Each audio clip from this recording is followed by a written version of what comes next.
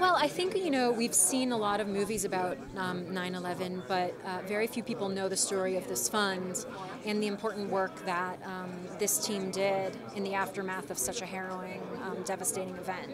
And I hope it's a really uplifting message because it's, people really came together to try to rebuild a really wounded country.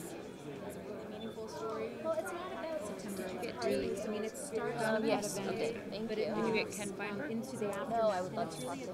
The story of this fund. Reading the script, I was like, this is the story that we need to tell now. Because oddly enough, out of the horror and the tragedy of 9/11 comes this thread of hope and people working together to do the right thing.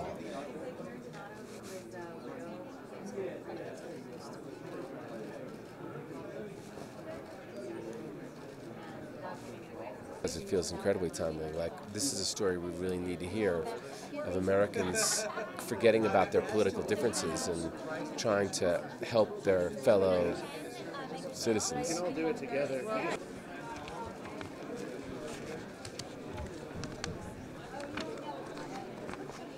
Doing this thing.